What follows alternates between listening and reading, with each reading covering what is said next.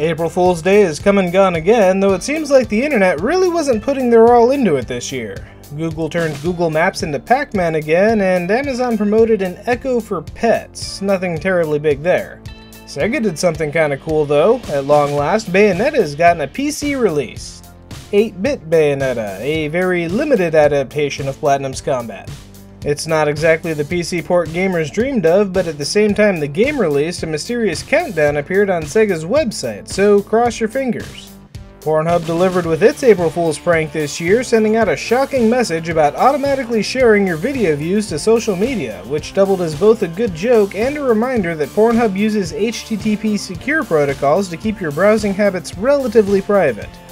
And speaking of things that congressional Republicans would rather do away with, George Takei got the nation's hopes up today when he announced he'd be running to de-seat California Representative Devin Nunes.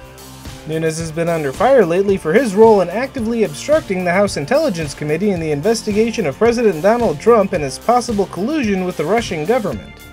Which brings us to Russia, who had the best prank of all this year.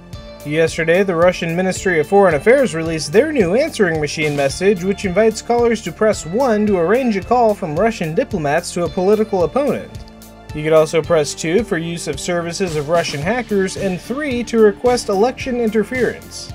It's funny because 8 high-profile Russians have been shot to death or died under unusual circumstances since November.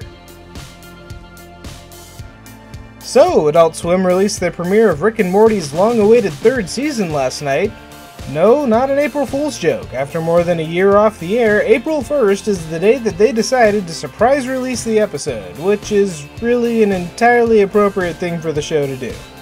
Meanwhile, Spider-Man Homecoming has a new trailer out. Hot on the heels of the last week's poster onslaught, the trailer shows off Peter's vacuum-sealed suit and gives away kind of a lot of the plot, so don't go looking for it if you're adverse to spoilers. Subtly transitioning over to video games, TellTale's Guardians of the Galaxy video game got a trailer too, and yeah, it's pretty much exactly what you would expect it to be. In other gaming news, Blizzard announced about an hour after I finished editing last week's video that the original StarCraft is getting remastered and re-released.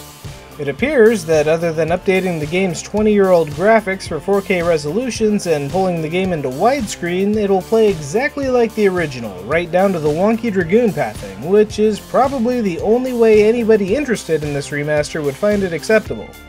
Hitting theaters this week, if you have kids, maybe you could tolerate taking them to Smurfs: The Lost Village. I can't say it looks particularly good, but at least it isn't half CGI and half live action.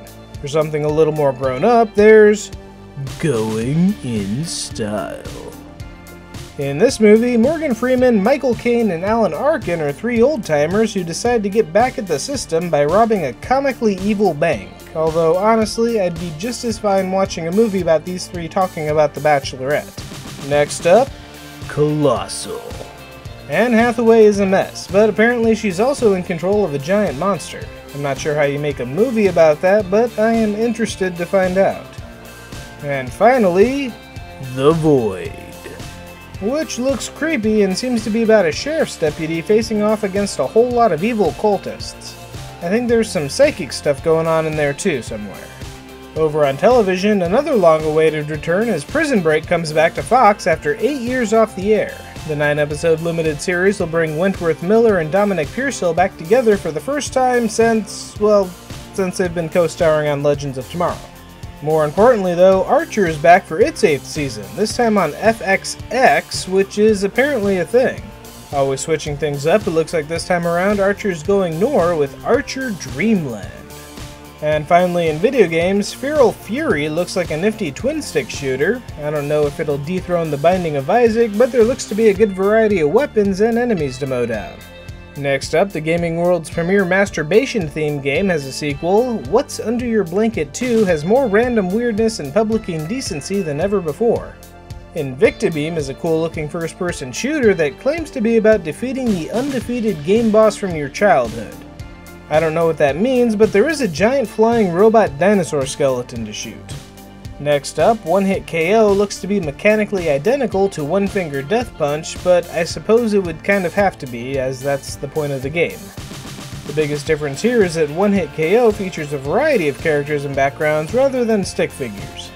For a more complex game, there's Shovel Knight: Spectre of Torment.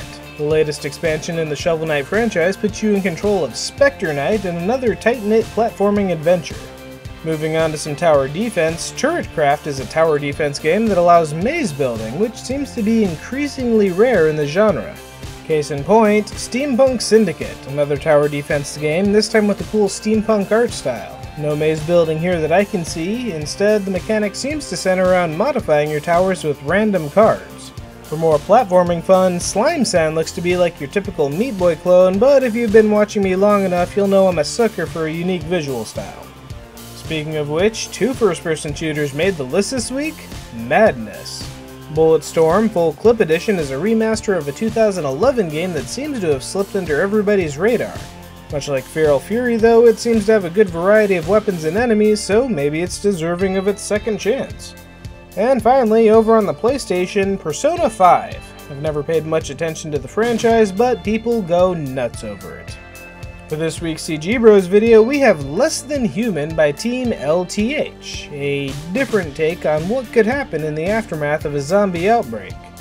Hey, what was it you were saying before? Come on, you know it's impossible for me to hear anything from, what's this? What's going on here? And that brings us to this week's awesome video. Robot Underdog is doing what Hollywood won't by casting Asians in live-action anime adaptations. Dragon Ball Z: Light of Hope caught the attention of the internet in 2015, and after 2 years of waiting, it looks like we're finally going to get a more fleshed-out fan film.